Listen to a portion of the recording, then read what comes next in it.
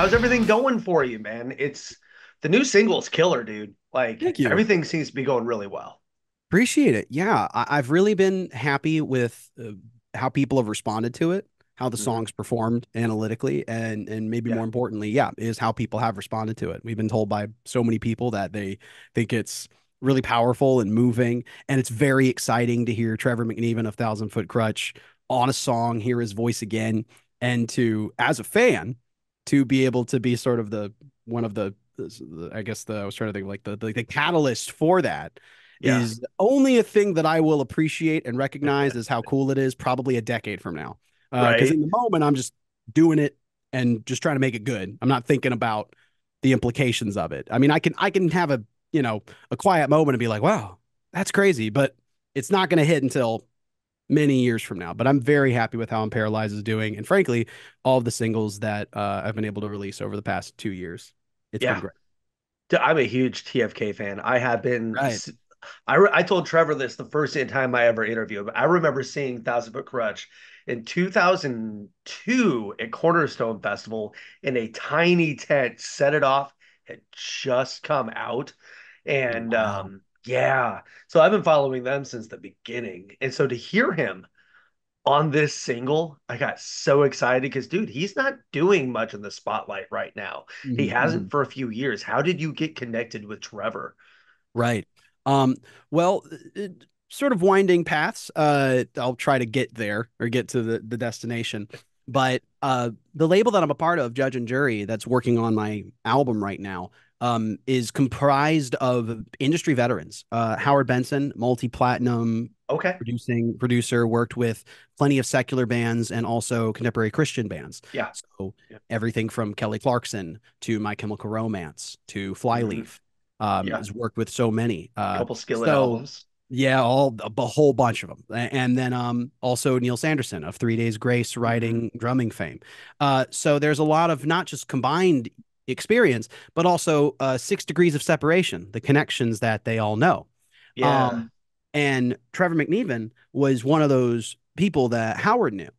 Okay. And once we sort of identified that a lot of the music I was working on, starting to work on and wanting to produce was more Christian in its nature, they started looking into their contacts and looking into people that they knew that would maybe be interested in working with and collaborating with a fledgling original Right. artist who was writing spiritual Christian music. Hmm. And Trevor McNevan was one of those first names that they knew. And so and much like with Lacey and Manafest, which are the other singles that we released, Never Back Down and Darkness Before the Dawn, they this one was Trevor McNevan was one of the ones that were part of that group that we were looking for. And the sort of roundabout way of it was probably going to be asked about unparalyzed creation, but we'll just because it fits into the question you've Yeah. asked about how Yeah. getting Trevor, we'll talk about it now. Sure. Um, Trevor and this individual, I forgot their last name, Dustin, who is the singer and one of the writers of Oh, Starset. yeah, yeah, yeah. Bates, Yeah, I think. believe so. That's Yeah. ringing bells, but Yeah. I don't want to stake my reputation on my memory because my memory is terrible. I'm amazed I remember the first name. Right. They're pretty good friends, and Oh. Starset's gone in a very different direction with their music, but they were Hmm. sharing music one day, Trevor and Dustin had this song, this German idea that he just had never quite worked out, never came to fruition, and didn't really fit with what Starset was trying to write moving forward. So Dustin asked Trevor, if I'm recounting this wrong, Trevor, just call me and correct me. Asked if there's anybody who might want this. Would you want this? Is this something you could take, make it your own, reimagine it, whatever you want to do with it? Is this idea something you're interested in? And then Trevor had remembered a conversation that he had had with the judge and jury team, Howard, about me. And then Trevor said, there might be a place, there might be someone I know who could take this and make it their own and really Hmm. flesh it out. And that's how that conversation started for the song Unparalyzed. And that's how the connection sort of really coalesced and came together with Trevor Okay. McNevan. So Okay. this, like I said, the 6 degrees of separation is wild, and a lot of people don't know. But if you check the writing credits for Unparalyzed, It's one of the main insane. people up there is Dustin from Starset, because this Hmm. was his original germ of his idea Wow. was this song. So yeah, that's how it came about with working with Trevor. Okay. The credits on this song are insane. Mhm, Like, mhm. holy crap. You got Cody from Wage War. Right, right, right, right, right. Talk a little bit about his involvement with the song. Yeah. So there's so much that happens with Judge and Jury, the Yeah, label that I'm working with to work on this album. And they, like I said, the 6 degrees of separation, the people that they know, the people they work with for writing, the people they work with producing and engineering. They do a lot of this is sort of a roundabout way of saying sometimes we work so quickly. And Unparalyzed is a song that was written and finished in a month and a half. And that was due in part because a lot of the people involved, including Trevor, we had prior engagements. And a lot of times when you're working with labels and people's lives, you have to really be rigid if you're wanting something to happen as it relates to time frames. And this was one of those where we didn't have a lot of time. So, sort of a roundabout way of saying Cody being involved was one of those things where judge and juries had to move really quickly, had an opportunity to work with Cody and have him be on the song or work on it in some way to where I was not aware of it until the final days of like I recorded my vocals, I sent everything in, I right. wrote what I was supposed to write, sent it in, and then Cody was like on it, and I was like, what in the world? Like how? It's just one of those things they had to move really quickly and be Yeah, agile with it. So right, it's sort of just wild. I don't have the story about it. I have Trevor's because that was very much right. the inception of the song, but Cody came along later to help with the song and flesh it out in a obviously a Right. very tangible way because the pieces of this song in particular are the whole is nothing without the pieces. So Yeah. I'm just excited to have it. It's really cool because it's one of the best songs we've written for sure. And a lot of people don't realize that Trevor and Three Days Grace have a connection as well. Some of the 3 Days guys did some background vocals on a couple TFK songs Hmm, back in the hmm. day as well. So there's a huge connection with those guys. Like Yeah, yeah, they that's go another. way back. It reminds me too, and you'd probably be more privy to it just because of your knowledge of TFK. That when I had a conversation with Trevor before the song, he wanted to chat with me, and obviously I wanted to chat with him. I'm just usually a pretty anxious, nervous person. He reached out as the elder, and we talked for about an hour and just Nice. learned about each other and talked about life. And he talked about the connection with Neil and 3 Days Grace and Mhm. how cool and special that was and how they all started around the same time Yeah. and each other then. So it's really, it's just wild to know how the, not obviously this is niche, you know, the CCM scene, contemporary Christian music is niche in its own right. But even within the greater scene of rock and roll or heavy metal or new metal or hard rock, the, the, the greater community that involves all of that, the how people know each other. Mhm. That's been eye opening for me being new to this side of music, Yeah. working with a label and doing that. So it's been wild. The subject matter of the song, like one thing I love about all of the singles I've heard so far is musically, it's freaking awesome. But Thanks. lyrically, it's all about something. It's not Mhm. just music for the sake of music. The Right. message is really strong and really powerful and really Thanks. important. And Unparalyzed is exactly that. It's a really important message, and it's something that a lot of people I feel like think about and deal with it, but nobody really talks about it at the same time. Yeah, yeah. I've definitely there's certainly themes running through all of the singles that we're releasing that's coming up and working towards the album that's coming out. And one of the themes I really wanted to get at was there's a lot of music that I listen to that's very energizing and sort of about overcoming obstacles and um, l- learning lessons and being powerful and being the champion and what have you. And I think there's a time and place for that. And there's and some of the music I've written, like Never Back Down, some more along that vein too. Mhm. But I really wanted to speak to my generation and younger generations about the idea that sometimes we're like, you're going to be in the mud for a while. You're going to be in some really dark places, some uncomfortable places in your life. And I don't want to necessarily try to just gas you up to get through it. I kind of want to sit with you in that discomfort. I want to sit beside you, have a gentle hand and encourage you through the darkness, through the Mhm. difficulty. I'm not necessarily trying to um will you out of it. It's like, listen, this is part of the process. This is part of growing. This is kind of where we have Yeah. to be. Um, And there will be a point. There will come a time when we need to move from this. We need to move on from whatever anxious, lonely, um, difficulty that we're in. There will be a time to move on from it. But right now, if you're in it, let's just be together in it so we can work through it and come out of this alive and hopefully in a better place than we were before. So that's the kind of music I'm wanting to write. And Unparalyzed really speaks to that concept. Hmm. Yeah. And the idea, the idea that Dustin had, we preserved that idea, but we really fleshed it out through the lyrics that Trevor wrote, the lyrics that I wrote, and the melodies we came up with. So I'm very happy thematically with the way the album's going, lyrically with the album's going. Probably lyricism maybe my favorite thing, Yeah. um, even beyond just the composition. But lyricism is something that's very important to me because I grew up with a dad who was a radio host for 40 years. Both of them were very thespian like people. So they were in musical theater and everything. But the point Nice. I'm getting at, and my mom was a marketing advertiser. So what I'm getting at is I have been told and believe that your words are so, so important. And what you say and the weight that they hold are maybe more important than anything you could do. So when I Yeah. speak, I want to make sure that I'm saying things I believe in, saying things that are going to be encouraging and helpful and true. That's what I want to make sure when I speak that those things are happening. I make mistakes and sometimes I get Yeah. it wrong, but at the very least, I'm speaking with integrity and I'm understanding the weight of what my words have. Yeah. Yeah. Yeah, absolutely. Um, one thing I've really noticed, just as far as Christian rock in general, I grew up in the church. I've been a Christian Right. rock fan my Same. entire life. Same. Same.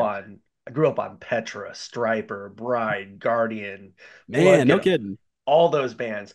But Christian rock now is very different than it was back then. Back then, it was very they talked about Jesus blatantly, openly in the music. And over the years, especially now, it's shifted more to we know that the artist is a Christian.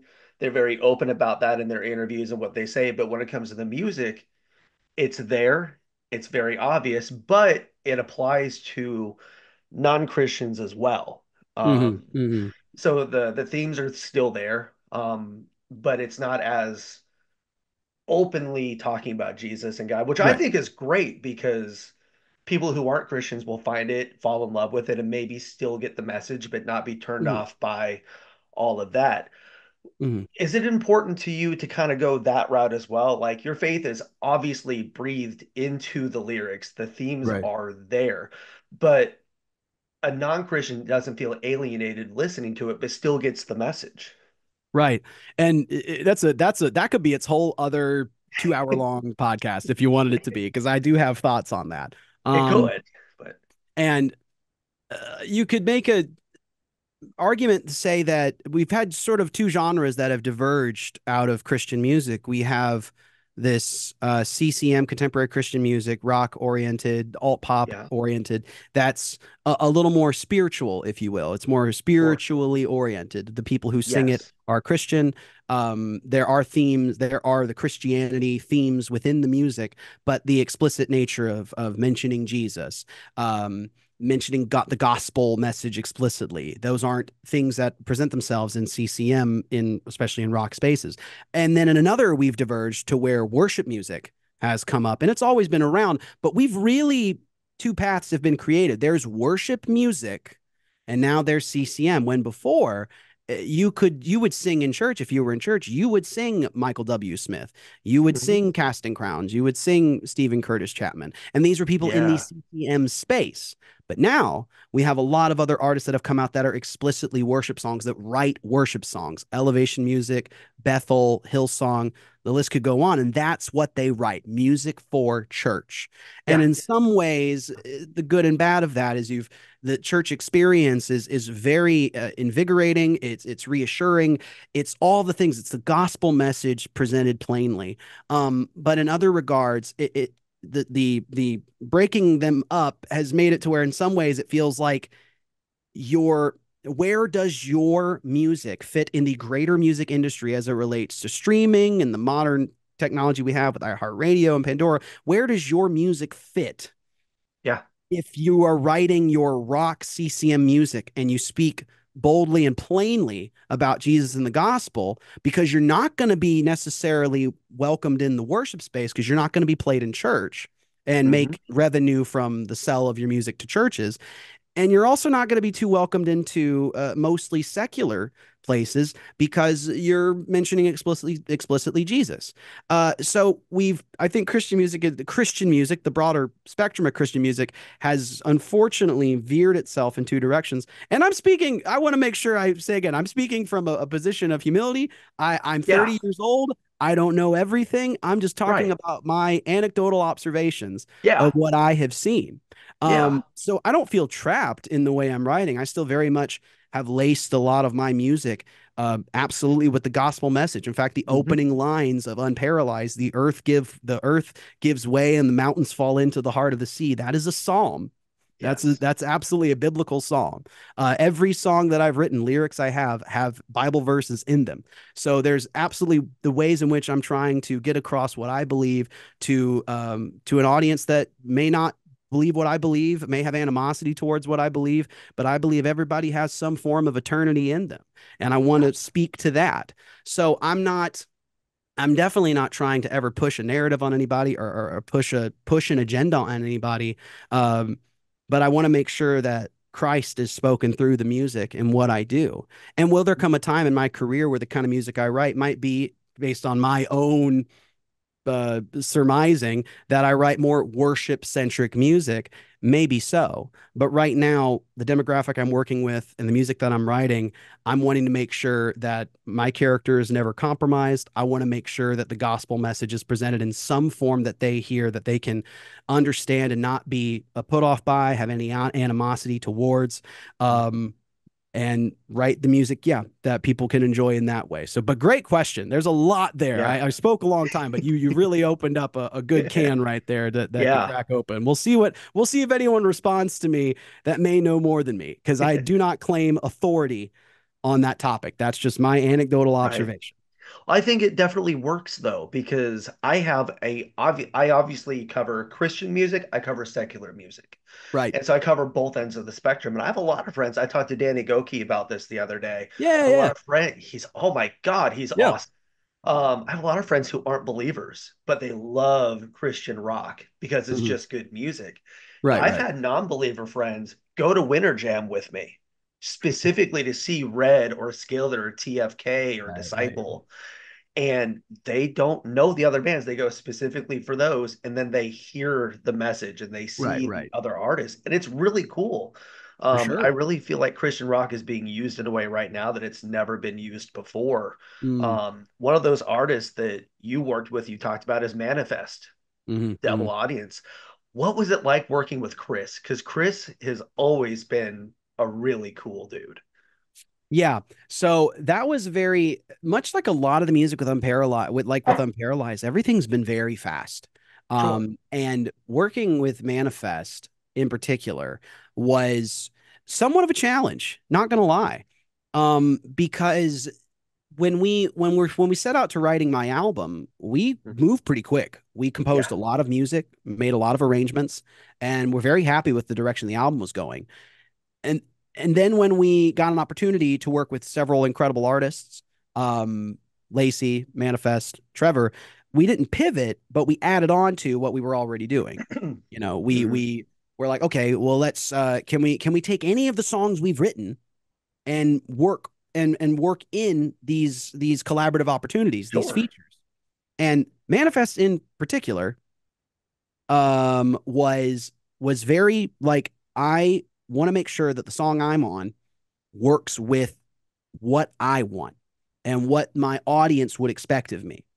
Hmm. So we had to, from the ground up, we sent him two songs, and he was like, I think we can do something better. I think we have a better song that we can make.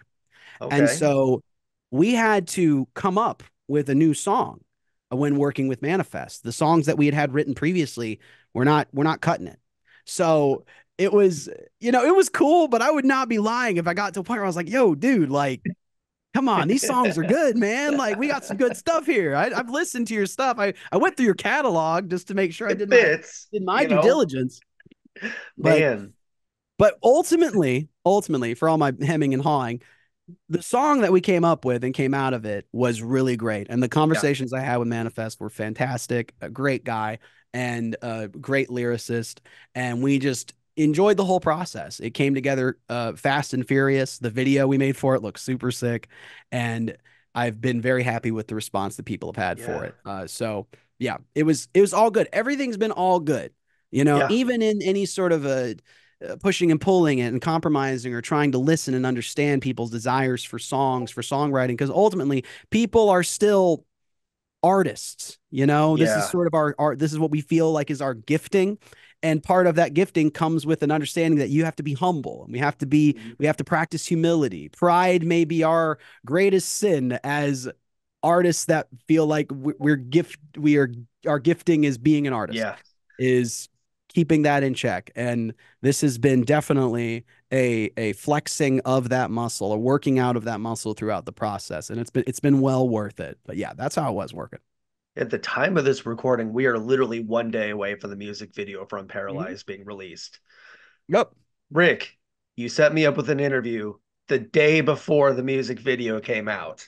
Come on, man. Um, dude, how excited are you for the video to come out? I haven't seen it yet, but the video Right. for Never Back Down is really cool. Yeah, Uh, yeah. talk a little bit about the video for Unparalyzed.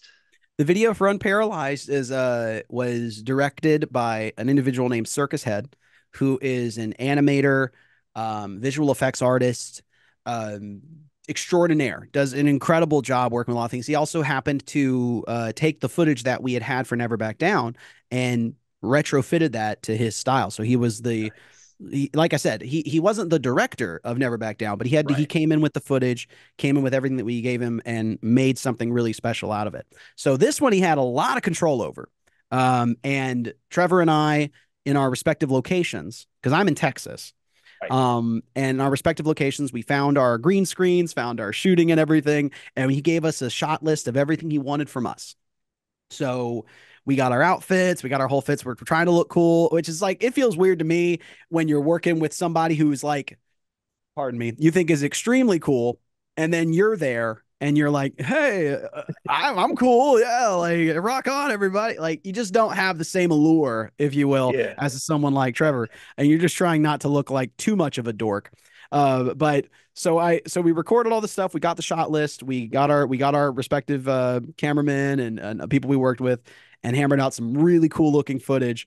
And we just got back in the final today. And the story that's throughout it, the pieces that he made, the visual effects in it, how we used our footage. It's so, so cool. It feels very old school. You're going to feel like you might Okay. be watching like a Meteora Linkin Park video. It's that kind Oh, of aesthetic. It's oh, really cool. It's a throwback. I like it. It nice. speaks to my childhood. So I'm really stoked about it. And the song's great, obviously, but the music Yeah, video works perfectly with it. So I'm really stoked for everybody to see nice. it tomorrow. I can't wait to see it tomorrow. Yes. Yeah, right. Tomorrow, right? I know. Yeah, Listen, I would be if it was my original music and as in like completely I didn't have a label, I'd be throwing that out to everybody who asked. I right. don't I don't care, but I have a label and they have desires apparently. Promotion, man. Marketing and promotion, man. Yes, that Um, is how it is. But I'd be sending it to people. Like right. I can't, but, you know. I look through your YouTube channel extensively. You do a lot of covers, I do. I do. and I've got to give you a thank you. My 3-year-old daughter, her favorite movie is Encanto. I Yeah. almost had We Don't Talk About Bruno out of my head until today. So I'm thank you sorry. so much. Thank you, assess their gritted teeth. Thank you so much for bringing that back. How much So time does it glad I get to take listen to that song more. every night when she wakes up at 3 in the morning? That's what gets her back to sleep is Encanto. I've seen that movie 10 million times. Like that's her How movie. interesting. Uh, How but interesting. but doing those covers, making the music, doing the video, even the rock covers of the pop songs like Mhm. Toxic, how much time does it take to put the song together, make the song, make the video, and get it out there? Like they're intricate, complex videos. Right, And right. first off, freaking amazing job on all of those. Thank Like you. so good. Appreciate it. What made you want to start doing that? And then, yeah, how long does it take to really get it all done? You know, it's funny. I talked about Judge and Jury working with the label and how everything's been really fast. Like Trevor McNevan, Manafest, Lacey, all of Mhm. these songs coalesce super quick. My job, my career on YouTube really prepped me for how fast we're going here because Okay. YouTube is a weekly, bi-weekly Yeah. scheduled thing. Like you have to have Yeah. your stuff out. You can take a hiatus, but this kind of a job's like a no guarantees thing. You know, how relevant your relevancy is often dependent on your availability. Hmm. So you're trying to get content out frequently. So I always said I my joke is I hated group projects in school. In high school and middle school, I hated it. I couldn't stand Yeah. it. Not because I was bad, but because I just couldn't trust anybody else to do their part. Yes. And then you get there on the Yes. day and you're like, all right, did we all do it? And there's always that one dude who's like, what? And it's like, I come was on, that man. guy. I was that guy. I'm sorry now. Thanks, Reggie. For the Appreciate last it. 20 years, I'm sorry. Appreciate it, dude. Thanks. Really glad. Really happy about it. Still not bitter about that C we made because somebody forgot their part. Anyway, It got the lost. joke is my entire career now is a group project. Every waking moment of my job is a group project. I work with incredible producers, incredible engineers, incredible instrumentalists, incredible artists, and they were all on the same page. I've been doing this professionally. I'm in air quotes for anyone not watching. I'm doing this professionally for 8+ years. And at this point, we have a rhythm and a flow to how we work, and we understand each other. So Mhm. when I ask, you brought up Toxic from Britney Spears, a very, Sure. very popular pop song. When I ask an instrumentalist I've worked with for years and years, and I say, hey, I'm looking for a heavy metal composition similar to this example, and I'll send over an example, you think you can knock that out? And they go, oh, yeah, 100%. I can do that. And they're incredible. Shout out to Trey. They're a freaking champ. Yeah. But that's about kind of the rhythm. Like I can ask a lot. I mean, initially we had to feel each other out and understand what our interests were, what were they wanting from their careers, what was I wanting from my career. And once we got that rolling and we realized that we could rely on each other for consistency, especially in a career like YouTube where consistency is extremely important. And if Hmm. you're trying to have a living doing this, especially with the contractors that I work with, essentially, they need lots of work. They need different kinds of work from many different people. They're going to rely on me to be consistent. So it's absolutely a team effort. I I have I have pretty good input on the compositions of these songs, the arrangements, if you will. But I would be lying if I didn't say that each instrumentalist, producer, engineer, artist, whatever they may be that I work with, does not put their indelible stamp on the work too, because I want to champion other artists in the work I do, especially on YouTube. I want to make Yeah. sure that their careers are championed in what they do and represent all different kinds of people. So I'm very proud of the work that I've done on my YouTube, and I'm very proud of the company I keep. So Yeah. I my YouTube career means a lot to me. And I hope that people continue to listen to the work I do there. But also, I've seen a lot of people cross over, if you will, to use an old radio term, cross over to my CCM work, even if they themselves are not Christian. I've really Hmm. appreciated the enthusiasm that a portion of my audience has had for the work I've done with Judge and Jury and this album coming out. It's been great. What made you want to go down the YouTube route with the covers, and not just the covers, but the content that you do? Right. Right. Like I said, I grew up around two very musical theater parents. My dad is a songwriter, tried to make it in LA in his 20s. It didn't work for him. He went with my mom down there and they did it for about 3 years and it just didn't manifest. It didn't pan out. But they, when you grow up around that, when you grow up around those kinds of people, very Yeah. artsy people, it's just a bug that gets in you. The performer bug is what I call it, gets in you. And then you want a stage, you want a spotlight, you want to be seen. And when the advent of technology happened, because I'm a millennial, I'm 30, 32 years old, that was the opportunity. That was the stage. And whenever I was on Google Video before YouTube ever came out, my brother and I were working on, I have an older brother, and we were doing all kinds of like silly videos back in, like home videos, if you will. And then Right. we loved video games, and then we found a way to capture our video games, and we made this video type of medium called machinima, and we made a ton of that. And then whenever it came to, I started to love singing a lot. I started to find my voice. I made my own YouTube channel that I currently am on, and made that back in 2011. And I started Mhm. periodically making covers of my favorite songs. It included everything from Slipknot to Reliant K. So I did all Nice. kinds of stuff.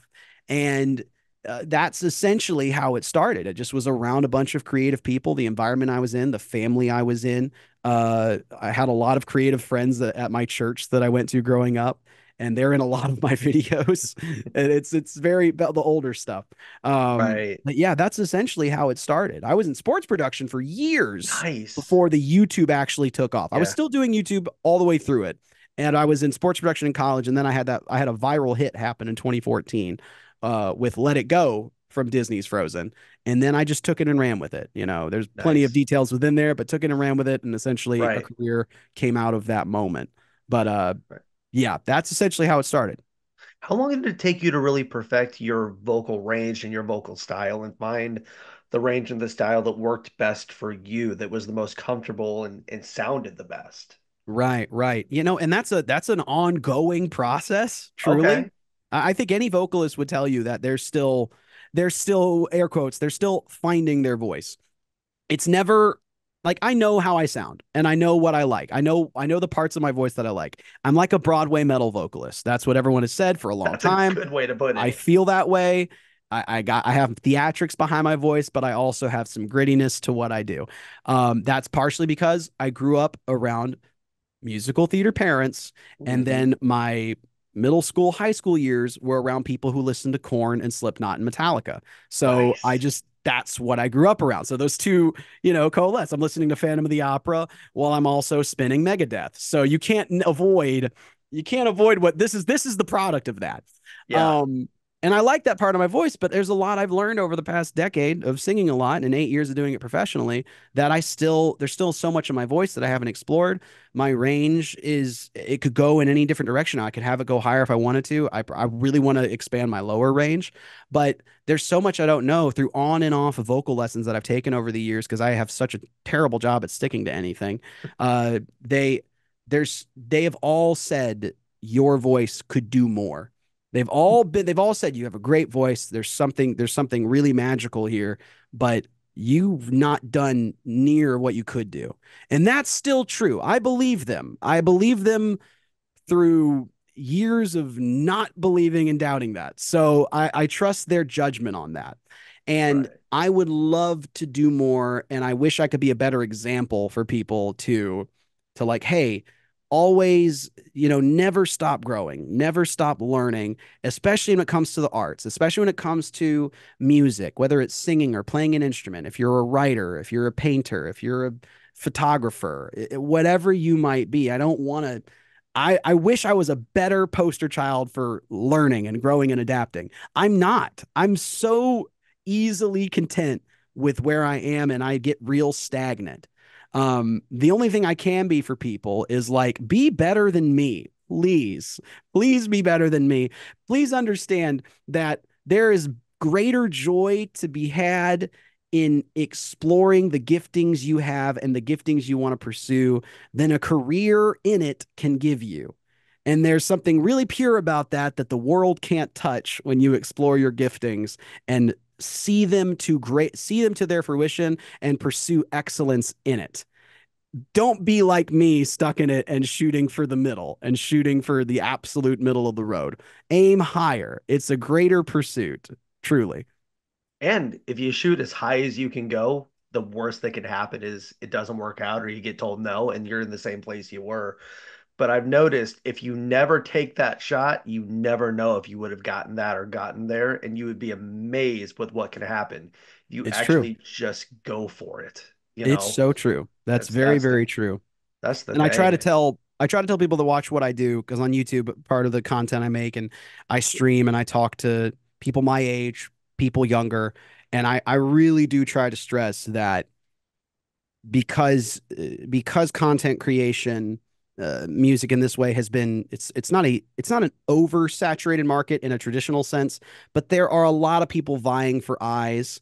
And the way the algorithm Mhm. works throughout social media is you can be the flavor of the month for a month and then you moved on from and then you're shadow banned, air quotes again, or what have Mhm. you, whatever term people want to come up with. The greater pursuit now is just trying to do your absolute best and do something with excellence because it's good. It's the good and right thing to do to take the giftings you have or the giftings you want to pursue and do them with excellence. If they don't result in a career that you've pursued, that does not take away from how excellent and good and right the thing that you are doing is. And there's great joy to be had in the pursuit of that. And that's something I wish I had because now I'm sort of stuck in the cycle of just making everything all the time. I'm Yeah. constantly creating and I'm not Yeah. really doing a lot of learning nowadays. I'm really caught Right. in a cycle of things. I really wish I could learn more about my voice and do more with it, Yeah. but I feel like I'm kind of here. Maybe I'll take a break at one point. I don't know. But right now, the cycle that I'm in is this Hmm. constantly doing, constantly producing, Same. and constantly writing. So if you are looking to get into it, take that time now to understand how wonderful it is to have the gifting and the pursuit of it and make it excellent. Hmm. That's what I would say.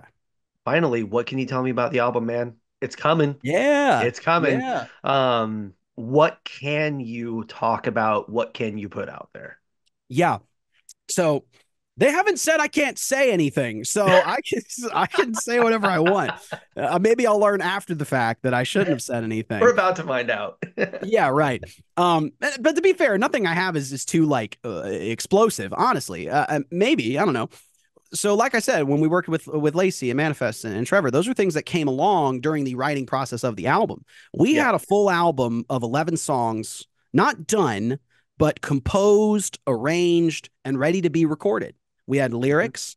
I had written a ton of songs, and in collaboration with Jonathan Young, the guy I worked with in Judge and Jury, one of my partners on YouTube as well, and the team, Howard Benson and Neil Sanderson, we had really created some pretty banger music. And I was happy with the album's theme. I was happy with the lyrics and all of that. And then when these collaborations and features started coming along, we didn't pivot, so to speak, but we started including them Of into the course. album itself. Right. So, like, Darkness Before the Dawn was a song that's the one with Lacey. And that Hmm. was a song that during a writing session that John and I were having, that was like the last song of the night. We were streaming the whole. I think John still has these files. They're not in a broadcast or anything on Twitch. Right. They're not. You can't go find it. But it was the last thing we wrote that night. And I had. Oh, did I just credit my video out? Why did I do that? I don't Let me get know. it It back up. happens. And there I am. Hello. It was the last thing of the night we wrote, and I had this memo in my phone of this melody and this lyrical lick that I had written, and we played it, and then John hammered it out on a guitar and a drum pattern, and we just put it to the side. And then when the opportunity with Lacey came along, we were like, well, this if you add some violins to this, this kind of sounds a little close to something that Lacey might have done years ago. So then we presented it. She loved it. We fleshed out the rest of the song, and there's Darkness Before the Dawn. But as it relates to the album, to get back to that, we had a whole set of music done. But then when Manafest, Lacey, and Trevor came along, we had to sort of make new music for it. And Sure. and then have new music appear in front of us, like with Dustin and Unparalyzed, new opportunities to write music. So there are songs that are completed for this album. There is enough for a full album right now that is ready to be recorded and composed. But these opportunities keep presenting themselves. And we Right. want to make sure those opportunities see the light of day. Yeah. So I would love for the album to come out and be recorded and done by the end of the year. I wouldn't be shocked if it comes out later and we get like two or more features that come out of the woodworks because of the work that we've done with Lacey Manafest and Trevor of Thousand Foot Krutch. Right. And that would be super, super cool. I'm open to all of it. We're open to all of it. But I'm very happy with the album, the songs that we've written. I do think that people will be surprised. This is a bit not spoilery, but maybe like sort of a give. Not I don't know what the word is. Anyway, thematically, when I knew we were writing an album that was CCM, that was going to be geared towards the CCM market, I knew that there were some things and themes and messages that I found important to me in my life that I really wanted to make sure were said. And I want to Sure. say them in the similar vein that what we've talked about there's worship music and then there's CCM music. Yeah. And a lot of times you have to make sure you say your words in a certain way to appeal to whichever side you're in. And as it relates to being on the side of CCM, there's things I want to say, but I need to say them in such a way that it fits here. And so I'm very proud of the music and the words that we've written for these songs that have not been released and not been finished yet. But what I would say is I think the CCM space is going to be is going to appreciate the challenge that I am presenting to them through this music. And the album is called Darkness Before the Dawn. That is the title of the album. We had some working themes, but we ultimately settled on that. We made some really dope art for it, and I'm really excited for the album to be finished and the story of that album to be told throughout these next 5 or 6 songs that we're working on for a full album. That's awesome. Well, I haven't heard, obviously, I've only heard the 3 singles so far, but Right. man, I love everything I've heard so far. And I can be I hard to appreciate win it. over when it comes to music I don't know, as we all tend to do when we get into our 30s. So, For sure. you know, Absolutely. but 100%. man, it's all good. I absolutely love, especially Unparalyzed, dude. It's Thank you, so man. good. It is No, so I'm good. really glad we got an opportunity Yeah. to make that song our own and flesh out the germ of an idea and turn it into something really, really wonderful. So Yeah. yeah, I'm really proud of it. It is so good, man. I Thanks, can't dude. wait to Thank hear you. the rest of it when it's ready and when the label Yep. will let you send it to people. Right, Um, right, right. cannot wait, man. Thank you so much for doing this today. This has been awesome. Absolutely, absolutely. Thank you so much for having me.